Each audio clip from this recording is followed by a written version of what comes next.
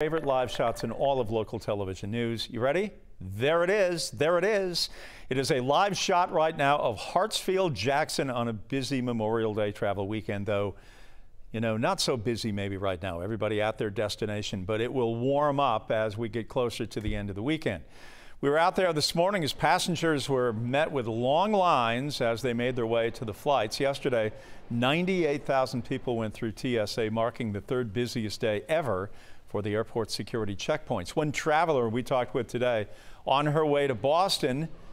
Please come to Boston when the sun shines, and then on to Ireland with her family.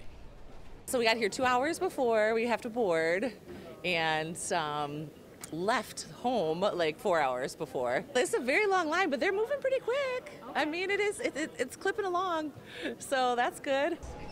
Over the 5-day holiday, expected more than 2 million travelers will be making their way through Hartsfield-Jackson by Monday night.